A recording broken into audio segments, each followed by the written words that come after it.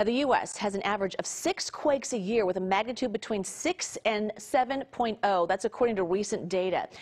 Here in the Bay Area, it's a given. We live in many active faults. The Hayward Fault in particular is seen as sort of tectonic time bomb for a large earthquake. It runs through some of the most densely populated areas of the East Bay, as you can see right here.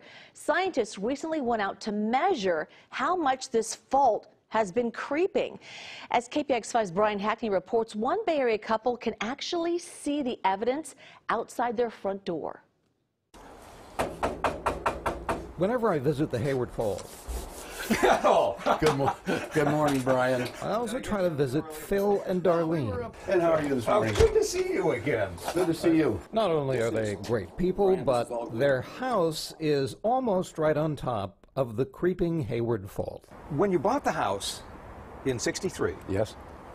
they had no idea the Hayward Fault came through here? If they did, they didn't tell us. And that's true for most of the East Bay, which was planted right on top of the 35-mile length of the Hayward Fault before anybody really knew that it was creeping. Where I'm standing here, this is 20% of all the movement between the North American plate and the Pacific plate passing through my legs on this one narrow zone. As for Phil, it clips part of his garden wall. I mean, Brian, this is all glue. And since this last visit was in 2009, Yeah, it's just a powerful adhesive. Yeah. in the 13 years since, I wondered if the glue had kept the Pacific and North American plates from slipping. Well, the first time we talked was in '94. It's been a while. It's been a while. You'll be back again. I'll be back darn right I will. Yeah, I One- expect to see you right there.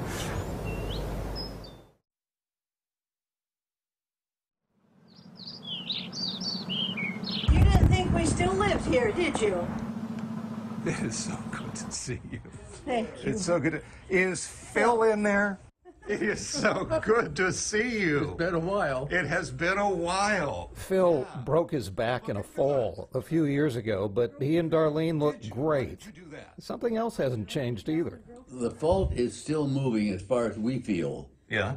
What are the indications? Separation of the sidewalk. The sidewalk is terrible. Yeah? Yeah, it's starting to move.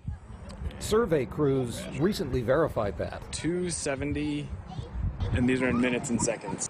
Dr. Austin Elliott is with USGS. So far, our readings show that there's been about 11 millimeters of movement this year. That's about normal for this site. It's moving.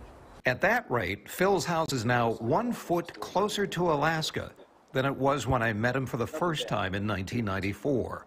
But someday, this fault isn't just going to creep. That's right. It's been nearly 160 years since the last earthquake on the Hayward Fault, and we know from geologic studies that it has earthquakes on average every 160 years. But we are within the window when we expect to experience a large earthquake on the Hayward Fault. Have you guys ever heard of the Hayward Fault? Yes. You have. Do you worry about it? Not really. No? That's kind of how Phil felt about it back then How worried can we be? and now. You worry about it? No. No? No. No? I mean, what are we going to do? It's slow. Even though that thing is just outside the window? No. So your philosophy is... So be it.